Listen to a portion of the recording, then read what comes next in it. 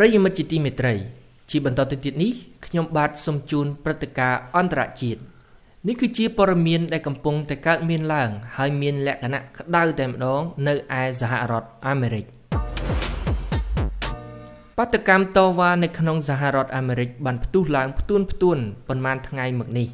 ក្រោយពីមានការចែកចាយរូបភាពនិងវីដេអូអំពីបុរសស្បែកខ្មៅម្នាក់ឈ្មោះ George Floyd បានស្លាប់កំឡុងពេលត្រូវបានប៉ូលីស4នាក់ធ្វើការឃាត់ខ្លួននៅទីក្រុង Minneapolis នៃរដ្ឋ Minnesota ក្រោមការសង្ស័យថា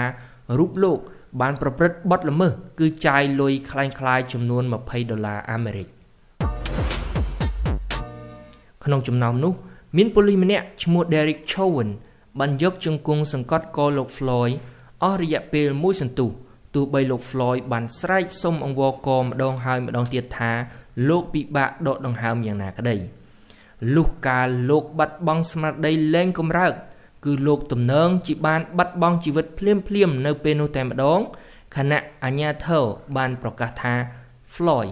បានបាត់បង់ជីវិតនៅពេលដែលបានបញ្ជូនទៅដល់មន្ទីរពេទ្យ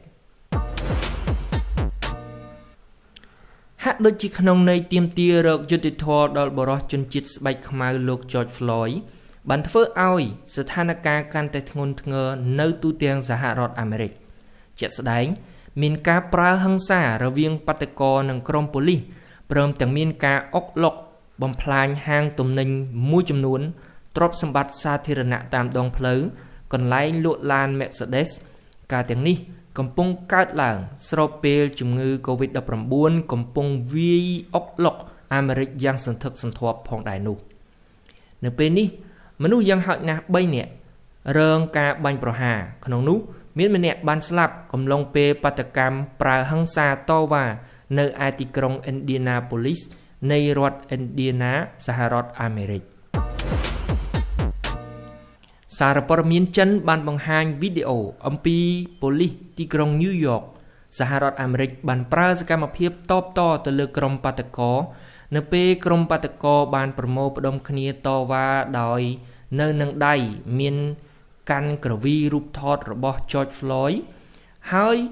ក៏មិនទាន់មានក្រុមណាមួយស្រែកអំពីសិទ្ធិមនុស្សត្រូវបានបំពាននៅសហរដ្ឋអាមេរិកដែរនេះបើយោងតាមសារព័ត៌មានចិនចេញផ្សាយនៅថ្ងៃទី31ខែឧសភាឆ្នាំ2020បច្ចុប្បន្នបាតុកម្មតវ៉ានៅតែបន្តកើតឡើងក្នុងរដ្ឋចំនួន30ហើយទីក្រុងចំនួន25នៃរដ្ឋចំនួន16បានប្រកាសដាក់ចេញបម្រាមគោចរហើយប៉ុន្មានម៉ោងមុននេះសេតវិមានត្រូវបានឡោមព័ទ្ធដោយក្រុមបាតុករហើយសេតវិមាន White House នេះគឺបានផ្អាកដំណើរការធ្វើការនៅទីកន្លែងមួយចំនួនផងដែរដោយឡែកចាប់តាំងពីថ្ងៃប្រហោះមកមនុស្សជិត1400នាក់ត្រូវបានឃាត់ខ្លួននៅតាមទីក្រុងចំនួន17ទន្ទឹមនឹងនេះអ្នកវិភាគនយោបាយជេមសុកដែលកំពុងតែរស់នៅសហរដ្ឋអាមេរិកផ្ទាល់តែម្ដងបានសរសេរទៅលើ Facebook របស់លោកថាខ្ញុំបាទគាំទ្របាតុកម្មដើម្បីស្វែងរកសេចក្តីយុត្តិធម៌តែមិនគាំទ្រលើអំពើឆក់ប្លន់បំផ្លិចបំផ្លាញសម្បត្តិទ្រព្យឯកជននិងសម្បត្តិទ្រព្យសាធារណៈឡើយ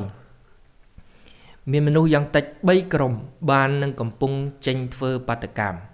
មួយក្រុមសម្ដែងសេចក្តីកើតទុកមិនសុខចិត្តនឹងអំពើអយុត្តិធម៌ពួកក្រុមនេះធ្វើការដង្ហែដោយសុខសន្តិភាពមួយក្រុមទៀតមានផែនការបង្កើតអំពើហិង្សានិងអនាធិបតេយ្យចំណែកមួយក្រុមទៀតធ្វើជាបាតុករដើម្បីឆក់ប្លន់សមត្ថកិច្ចមូលដ្ឋានបូរីក្រុងនិងរដ្ឋកំពុងតាមដាននិងទប់ស្កាត់ពីក្រុមដែលបង្កើត